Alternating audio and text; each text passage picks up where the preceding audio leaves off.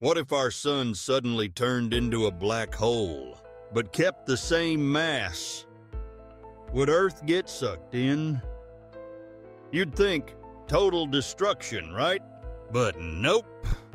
Earth would keep orbiting like nothing happened. Why? Because the black hole's gravity would be the same as the sun's. Imagine the sun squeezed down to the size of a city, just 6 kilometers wide. Boom! A fiery giant turns into an invisible cosmic vacuum cleaner. Boom! No more sunlight. Within a week, Earth would freeze below 17 degrees. In a year, the oceans would become solid ice. Plants die.